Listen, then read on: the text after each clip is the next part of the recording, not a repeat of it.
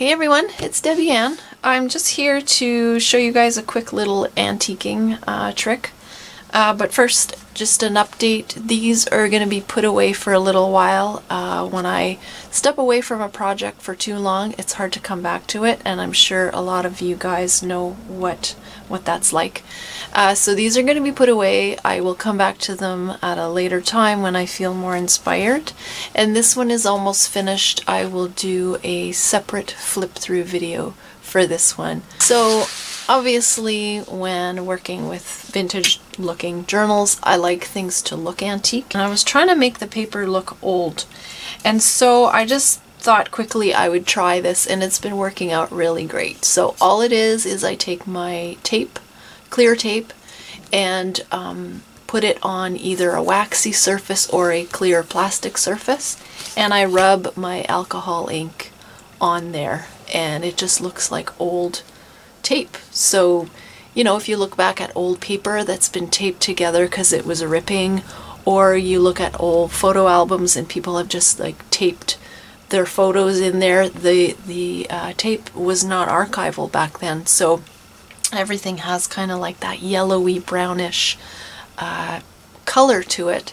So this is a great way to just take new supplies and make them look like they're old. One thing I want to mention about using like a waxy palette like this, if you intend to use the tape right away, this will work well, but I did walk away for like a week or two one time that I had made a bunch of these, and some of it was hard to peel off, so it will stick depending on the quality of the tape you use. It will sometimes stick to this, so you kind of have to use it right away. So that's why I started using these little plastic sheets, because then there's no danger of it sticking to this.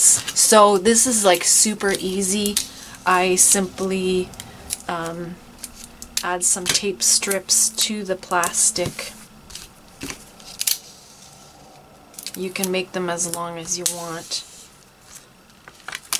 and it just goes faster. You make a bunch of them.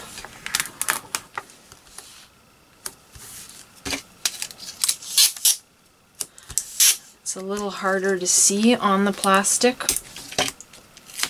what you're working with, but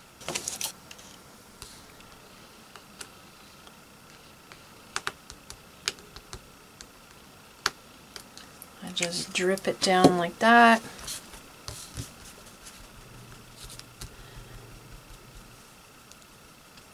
And then I pat it a bit with my sponge.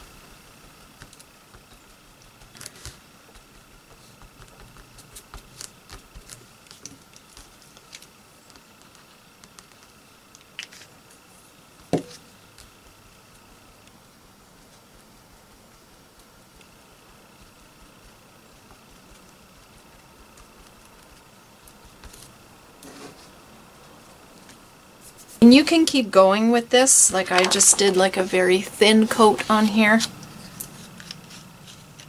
But you can layer it and just add, and you can even mix your colors. You know, if you have a couple of different brown colors, you can experiment to see what looks more like old tape to you.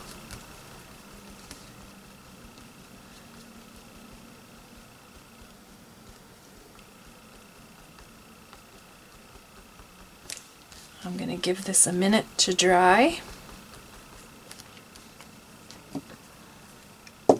Alcohol ink dries really fast, so that's the great thing about them. So then I just pull a small piece the size that I want, trim it, and then I'll show you what it looks like. I add it like that. Just flip around the back. So there's a little bit on the one side and on the other. So it just looks like, you know, an old envelope now that's been sitting for ages and it's gotten old. So you can see I've done some of that on the cover here. A little bit over here on the edge. Same on this one. Right there. In here I've got some throughout. There's another one there.